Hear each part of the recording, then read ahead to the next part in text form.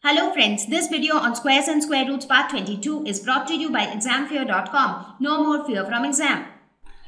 Now, this long division method can also be used to find out square root of a decimal number. But there will be a very slight difference with decimal number. So we will just put our main focus on that difference. And that difference will be in the first step when we place bars over the numbers. So let us take some examples of decimal numbers like 31.36. Let's say you have to find out square root of 31.36, or you have to find square root of 135.61, or you have to find square root of 1635.613. So these are some three varieties of decimal numbers and you have to find their square root. Now I will not do the entire process. What I'll just show is how the first step is different. Now in the first step, that is when you put the bars. Normally what we do, we start putting the bars from the units place. So the units place, here also the rule will remain the same for the whole number part of the decimal number, because a decimal number has the whole number part on left hand side and the decimal part on the right hand side.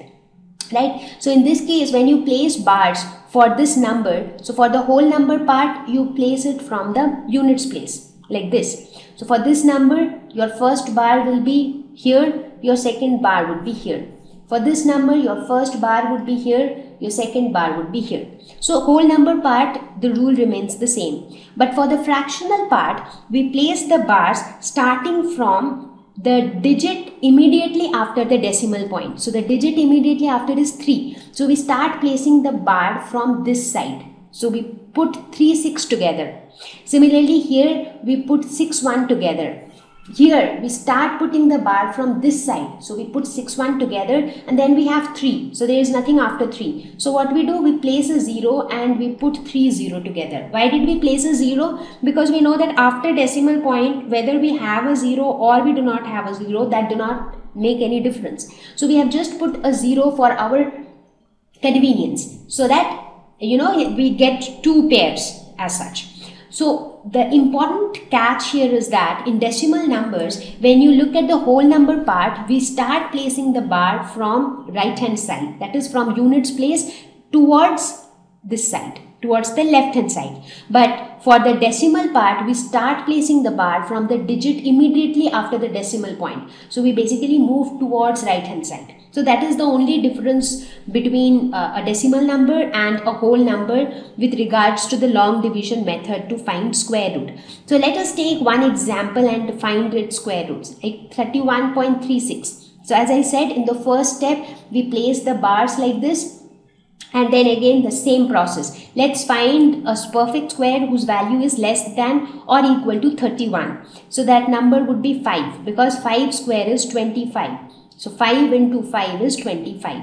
So let's find the remainder. Remainder would be 6. Now what we do, we bring down the next numbers under the bars. So the next numbers are 36. But here you have a decimal point before 36. So what you do, in the quotient you put a decimal point. So that's the only thing you have to do. What about the divisor? You make the divisor twice of the initial divisor, that is 10, and you put a blank here.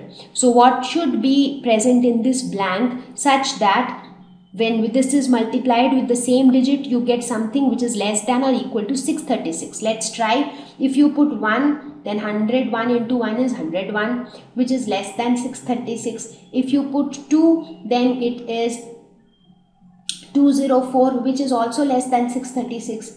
If you put 3, then it is 309, which is also less than 636. If you put 4, then it is 416, which is also less than 636. If you put 5, it is 525, which is less than 636. If you put 6, then it is 636, which is equal to 636. So this is what we were looking for. So we put 6 here, 6 here, you get 636. So therefore square root of 31.36 is equal to 5.6. Thank you. Please visit examfear.com for free quality education. You can learn with a simple 4-step learning process wherein you can watch video lessons, you can ask your questions, you can refer notes, and you can take a free online test. We have content for class 6 to 12 on physics, chemistry, mathematics, and biology along with practical videos. So please subscribe to our channel for daily updates. Thank you.